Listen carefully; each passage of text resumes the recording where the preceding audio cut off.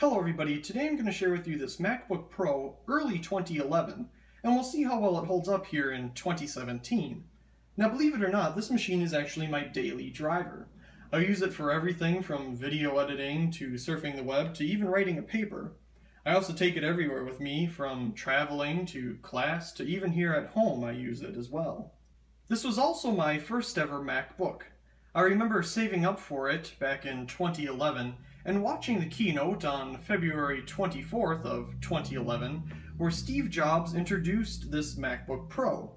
Now this thing was quite interesting because the 2010 model before it, of the 13-inch, actually still had a Core 2 Duo processor in it. So this was the first 13-inch MacBook Pro to have an i-series processor standard. I thought that was great. So I went ahead and later that evening ordered this machine.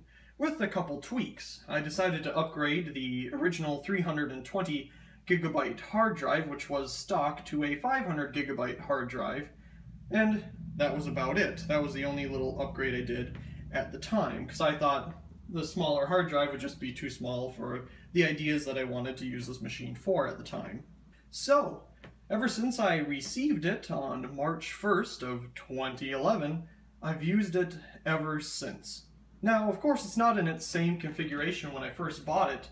I've done many upgrades to this machine to keep it speedy throughout the years, and we'll go over those as well. So what about the specs of this machine? This is the 13-inch version of the second generation MacBook Pro, and being a early 2011 model, this machine has the Intel Core i5 processor inside of it, running at 2.3 gigahertz. It has currently 16 gigabytes of RAM, which is the max amount that it can handle. Originally, it had only 4 gigabytes of RAM, and I didn't upgrade it at the time of purchase because I didn't really need all that RAM at the time. Also, I have upgraded the original 500 gigabyte hard drive to a 525 gigabyte Crucial MX300 SSD. I've also enabled all the correct stuff for it, including trim, so that it can take full advantage of the SSD that is installed in this machine. And boy, does this thing scream when it has an SSD compared to its original spinning hard drive. So, I have integrated graphics inside of this machine, part of the i5 processor. They're Intel HD 3000 graphics, and if you have less than 8 gigabytes of RAM, it'll only use 384 megabytes of shared video memory. However, if you have 8 gigabytes or more of RAM, which this one has 16, you can then use 512 megabytes of video memory. Additionally, the early 2011 MacBook Pros were the first to have Thunderbolt ports on them, and SATA 3. So, let's go ahead and take a look around. On the left-hand side of the machine, we will find our ports. Going from left to right, we have our MagSafe power adapter port, which is of course for charging the machine. Next to that, we have our Ethernet port, FireWire 800, Thunderbolt 1, 2 USB 2.0 ports, our SD card slot, and headphone or audio out. At the far right, we will find our battery indicator, which when pushed will show us the current status of the charged battery inside of the machine. On the right-hand side of the machine, we will find our Kensington lock port, in addition to our SuperDrive.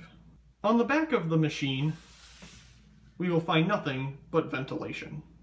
On the front of the left-hand side of the machine, we will find nothing. In the center, we will find an area so you can open the screen. And on the right-hand side, we will find our sleep-wake status light, in addition to our IR receiver.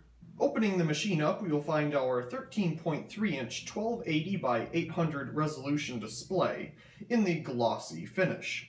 Above that, in the center, we will find our FaceTime HD camera, good for 720p video recording. This is also the first MacBook/MacBook Pro to have the HD FaceTime camera. On the right-hand side, we will find a status indicator light, which glows green when the camera is in use. And on the left-hand side, we will find a little sensor for sensing light in the room. On the bottom, we will find the MacBook Pro logo. Below the screen, we will find our backlit keyboard, and below that, we will find our multi-touch trackpad. On the upper left-hand corner, we will find a small microphone, and in the other upper right-hand corner, we will find the power button. Here's a quick example of the backlit keyboard. This is at about a low to medium setting. If you'd like to adjust it, all you have to do is hit the keys on the keyboard. You'll get a little visualization on the screen. You can raise it all the way up, or you can bring it all the way down and turn it all the way off. On the bottom of the machine, we will just find some screws for opening the bottom cover and accessing the parts inside, such as the RAM, hard drive, and battery, which are all replaceable. If interested, underneath the sticky note are just some product keys. So, let's go ahead and see how well this machine runs. Okay, so let's go ahead and turn this thing on. Here we go. Of course, you may notice these little checkerboard lines on the screen. That's not there in real life. As you may notice, it's the camera trying to focus on the screen. It has a hard time.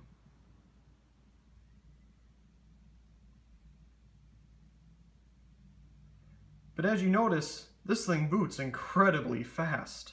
Way faster than it ever did with a spinning hard drive. So, let's go right ahead and take a look at about this Mac here.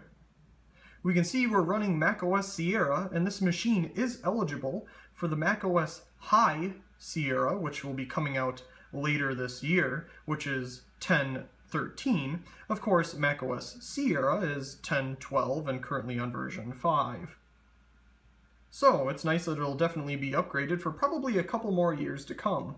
Most certainly, probably because it still has a Thunderbolt port on it.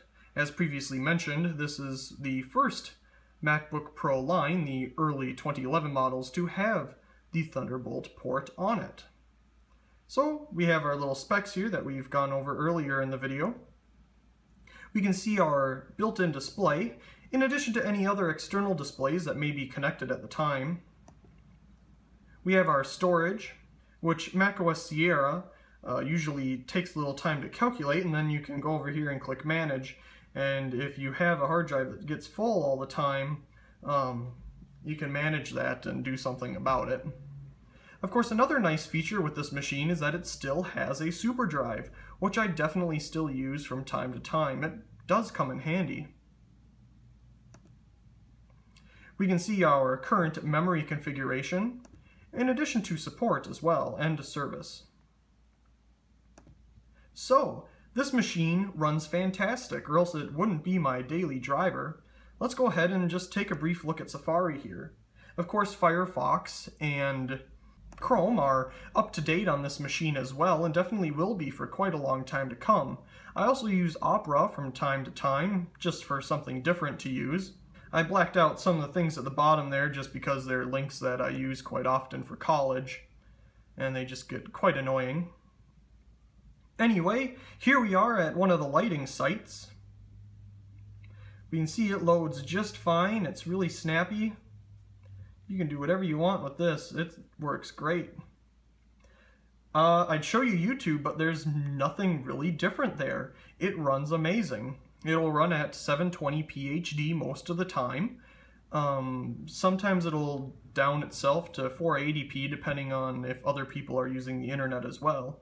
If this machine is hooked up to a 1080p display, it will do 1080p, and sometimes it'll even try to do resolutions higher than 1080p, but I'll just reset it down to 1080 because I'm not a big fan of anything higher than that. How good can your eyes see anyway? So, of course, this is not a Retina MacBook Pro, and I don't really have any need for that anyway. This thing works fantastic for everything I want to do with it. So there's a quick little look at the internet. Of course, anything that you want to do on the internet runs just fine on this machine. Of course, we have Opera as well. I have Photoshop Elements on here, which is a stripped down version of Photoshop. I put it on because sometimes I will do Photoshop on here, but most of the time I'll do Photoshop on my Mac Pro because it has the 23-inch cinema display, which is a lot nicer to work on and more screen real estate as well. course, you have iTunes, which is up to date, and I use Office 2016 here for college. Of course, it comes with PowerPoint and OneNote as well, but of course you have Word, Excel, and Outlook. Let's go ahead and just open up Word here. It still takes a little bit of time to load, but it's very fast. And we're up and done. So we'll go ahead and quit out of that. Of course, Excel doesn't take long either. Fires right up. Of course, it wants me to check for updates. I don't have it do it automatically because it gets quite annoying when you're trying to work on stuff. So we can go ahead and look at some other applications I have on this machine that I use. And I do use this machine for video editing to this very day. I sometimes will use my Mac Pro and even my iMac here. But most of the time I'll still use this machine if I'm on the go. All these applications you see here run perfectly fine. Let's see. Minecraft runs just fine on this machine. I play it all the time on here.